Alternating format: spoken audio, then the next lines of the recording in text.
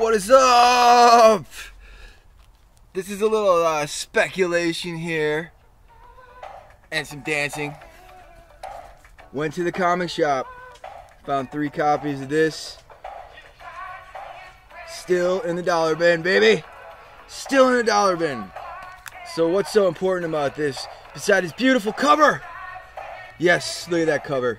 Isn't that gorgeous?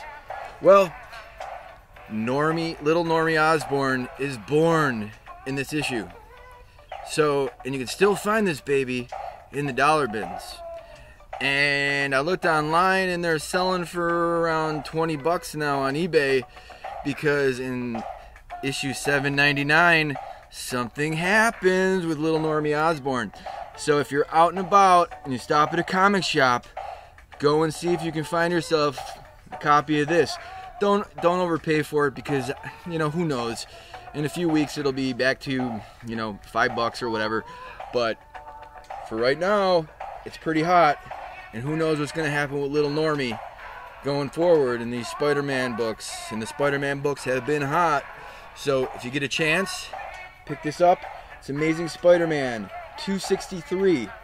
It's got probably one of the worst covers.